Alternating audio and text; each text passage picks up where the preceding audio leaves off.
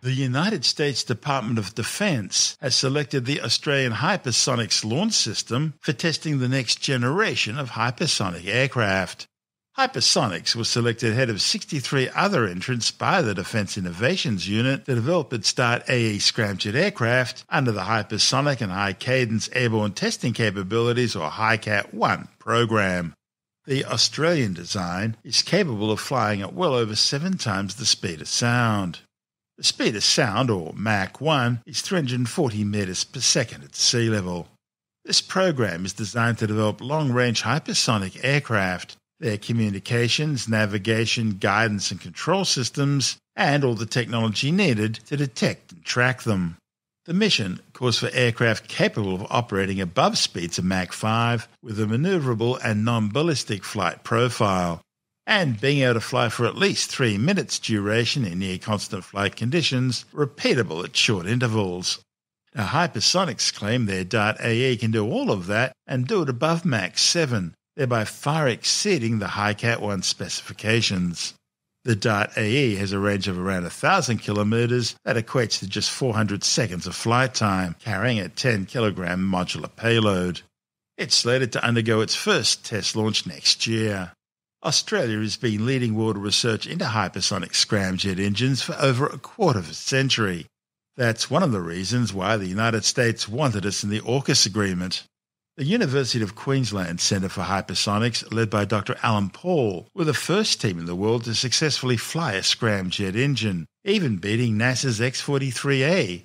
Paul and colleagues developed and flight tested their supersonic air-breathing scramjet engines under the HiShot program. HiShot used scramjets attached to the nose of Terry Orion Mark 70 sounding rockets, which were then launched from the Woomera Rocket Range in outback South Australia. The historic first successful scramjet test flight was back in July 2002, when a scramjet powered up and propelled itself in flight for several seconds. When the mission reached a speed of Mach 7.6 and an altitude of 314 kilometres attached to the sounding rocket, the scramjet vehicle was released, changing its course and trajectory and returning to the Earth. It then ignited its scramjet engine and undertook powered flight once back in the atmosphere. The whole experimental flight from launch to landing only took about 10 minutes, a small amount of time, but an event which changed history.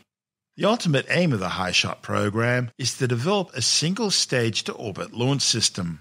See, scramjets, or air-breathing supersonic combustion ramjets, have no moving parts, with the engine's design compressing incoming air and then injecting compressed liquid hydrogen propellant through a combustion chamber at supersonic speeds.